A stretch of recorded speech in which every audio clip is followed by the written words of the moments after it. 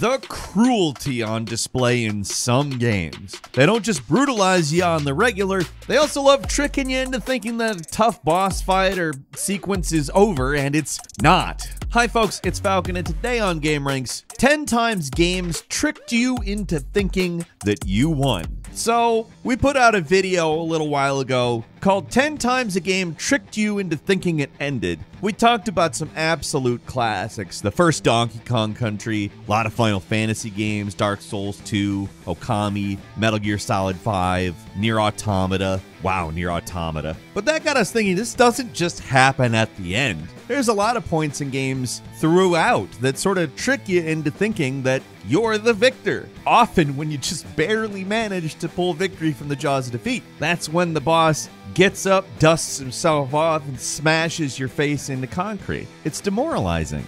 Before I get started, I'm going to give you sort of a blanket spoiler warning, because obviously surprises get spoiled when you say what happens. So, without further ado, starting off with number 10, it's Finish Grundy from Batman Arkham City. The achievement / trophy for beating Solomon Grundy pops up after the second phase of the fight. So, like, you really think you beat him, and then he gets back up. I mean, his first form's pretty straightforward stuff. He's the first major boss of Arkham City. He's kind of a weird Frankenstein-like character who, I don't know, pops up in a lot of DC stuff. But you damage him until his health bar is nearly gone. That causes the Penguin to power him up.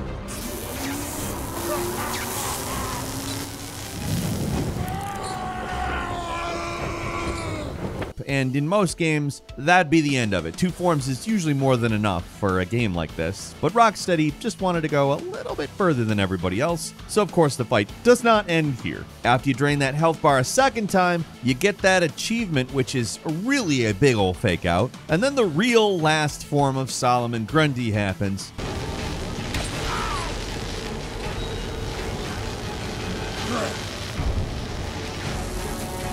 It's not crazy hard or anything. He's the first real boss, so, but that doesn't stop it from being an iconic Arkham game moment that absolutely warrants mention here. The trophy, it's a genius thing to do. They kind of tell you they're not messing around by doing that.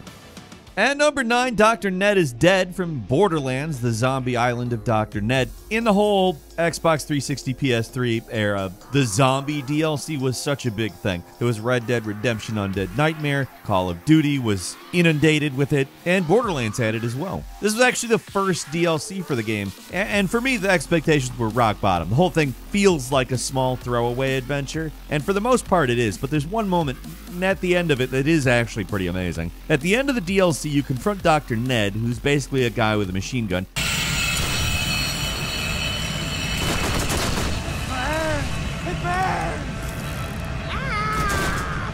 Not a super impressive final boss, but hey, every other enemy in this thing is just reused from the regular game, so reasonable. After you kill him, the credits immediately start rolling, which is kind of anticlimactic, but remember how lame the ending to Borderlands 1 was? That's not super far off. That's when the twist happens. The monstrous undead Ned literally slashes through the fourth wall and destroys the credits, and that's when the real final fight starts.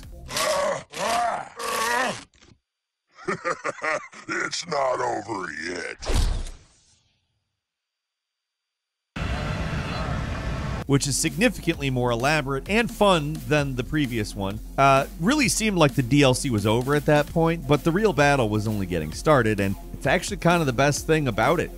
And number 8 is Time to Strut from Guardians of the Galaxy. By the time the credits roll in Square Enix's Guardians of the Galaxy game, it seems like everything's pretty much wrapped up. The Grand Unifier is dead.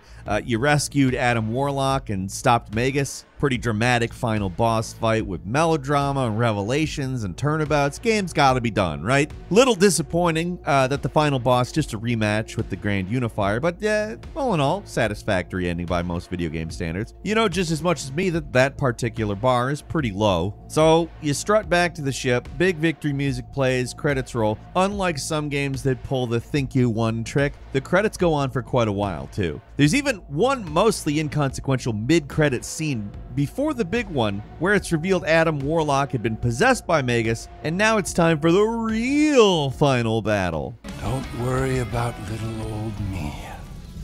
I feel simply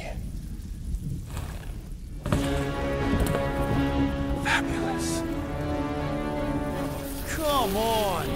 Most of the time, these kinds of twists take up a few seconds at most, but this one goes on for a while. When in doubt, shoot it in the face! Take 2 of those and call me in the morning! Long enough that it really tricks you into thinking that's the end.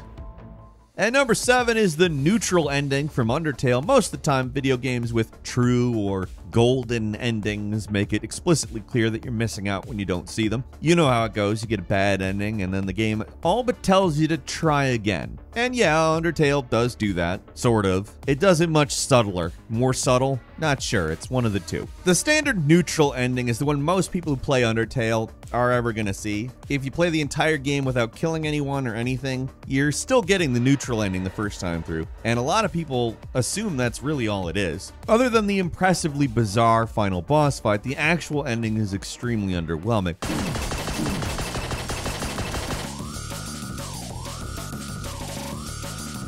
It's just a hard cut to Undertale after exiting the underground and then a short credits roll. It seems like that was it, and I guess it's just one of those games where it happens to be intentionally ambiguous. You do get a few text boxes explaining what happened after you leave, but it's pretty basic. Of course, we know now that's not the ending, because after the credits, you do get a clue about what you're supposed to do to get the best ending. Depending on how you've played the game, the clue can be pretty obscure, but you get something at least. And if you restart the game, it becomes possible to get the true pacifist ending, which is generally considered to be the best ending by the community. You might not call this one a trick. It's more like the true ending is just especially secret, but at least for a little while, the game does make it seem like there's nothing else to it.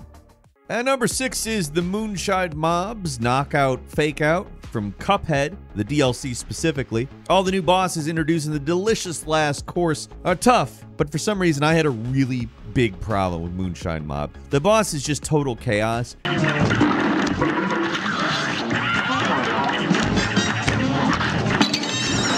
There's so much going on at any given time that it's hard to pay attention to any one thing, and it is absolutely relentless. And that's just getting to the fake out. It seems like the anteater is the final form, but when you take it out, you hear the satisfying knockout from the announcer, but the actual knockout message hits wrong.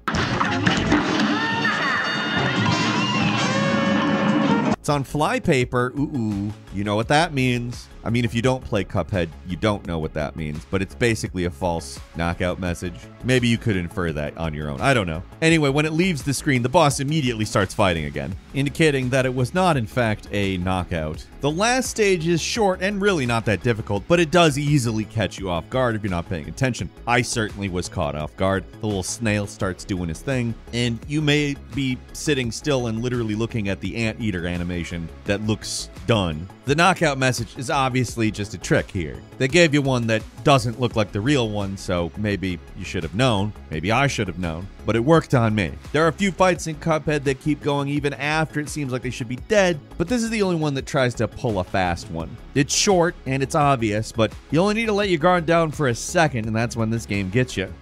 At number 5 is It's Over. Just kidding, by the DLC from Asura's Wrath. Obviously not the official name, and in basically any other game, this would be a sequel hook, but in this game, it's kind of an ending fake out for a few reasons. The final chapter definitely feels like an ending. The entire thing is appropriately over the top and bizarre. If you know anything about this game, if it was anything but, that would be very strange. Asura literally beats up the planet Earth.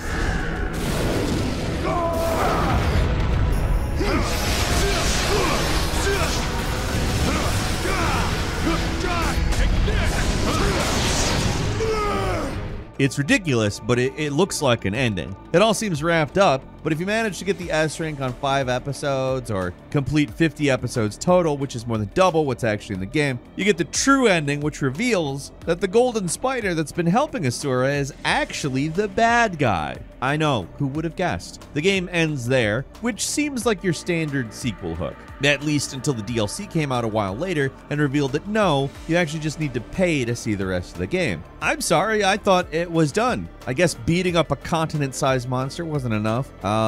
Had to get more absurd, obviously. It's Asura's Wrath. In the game's defense, the DLC ending is actually pretty amazing, but still, it's an ending you have to pay for, and it's not like it came out a year later or something. It came out a month later, which means they probably could have included it in the game, but chose not to. The game doesn't just try to trick you into thinking you won, it tries to pull the rug out from under you and dangle the actual conclusion as paid DLC. Everyone makes fun of Gollum's ridiculous emotes pack, but at least that was pointless and kind of easy to make a decision about if you're going to purchase. This is the ending of the game. It is essential. Terrible idea. Or maybe great idea. I don't know how much money they made off of it. Terrible from a consumer standpoint, though. At number 4, the Soul Master comes back for revenge from Hollow Knight, a good old-fashioned fake-out. Encountered in the City of Tears, the Soul Master is a pretty intimidating enemy when you're first starting out in Hollow Knight. This guy loves to teleport around. He sends homing projectiles at you, surrounds himself with damaging orbs. He's tricky to avoid.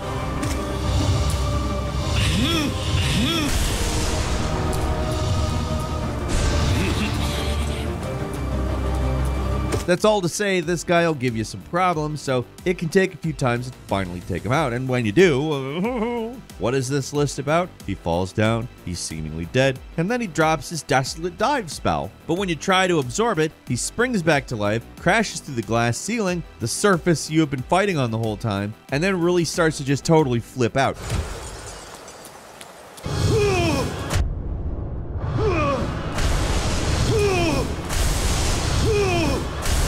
One of those final desperation attack moments where the boss throws everything it has at you, but it only takes a few hits to finish him off.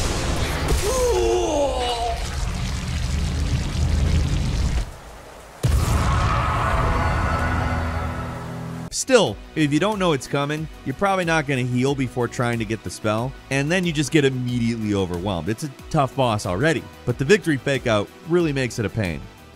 At number 3 is the Great Frida fake out from Dark Souls 3's DLC. The boss fight, probably most infamous from the game for multiple reasons. For one, very tough. Second, it's long. It's got 3 total phases that you have to beat in one go, and most importantly for this list, they try to fake you out after the second one. The first fight against Sister Frida is what you'd expect. It's not super special.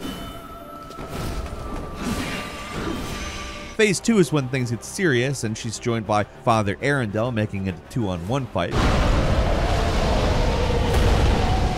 Beating that phase is tough, and when you do, the game wants you to think that it is over. The music stops, you get a Titanite slab, and nothing seems like it's gonna happen. It does though. Out of nowhere, the music starts going crazy again, and Frida gets up, takes on her final form as Black Flame Frida.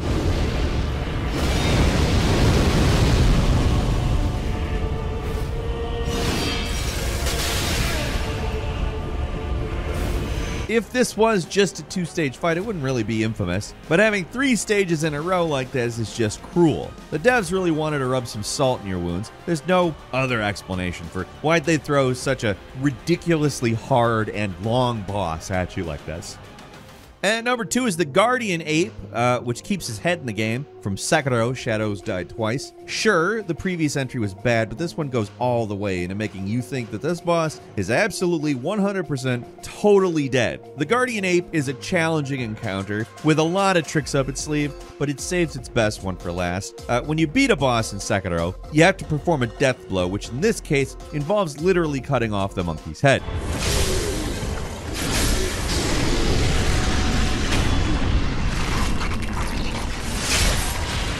In some other world, I think you'd be able to safely say it was dead, and the game even tries to make you think it's all over by displaying the text that always appears when you finish off a boss, Shinobi Execution. It lays there dead for a little while, but the fight is not over yet. The ape gets up, enters phase 2 without a head. I mean, not entirely without a head. He's carrying it around, so I guess he still has it. And the second stage just as tough as the first, only now you have to worry about taking instant terror damage from the screaming monkey head, all while avoiding this thing's even more unpredictable attacks.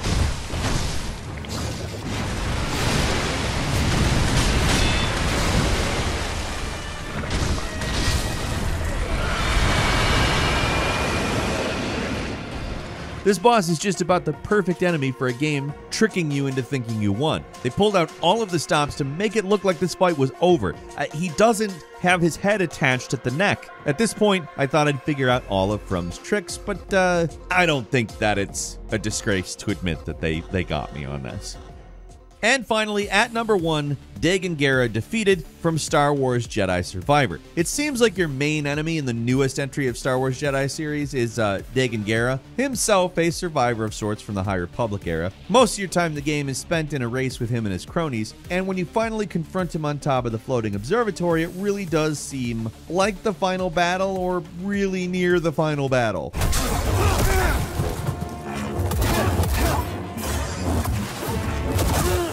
I assumed there would be at least one more fight with this guy to cap things off, but no, you don't just beat him here. He is definitely killed at this moment.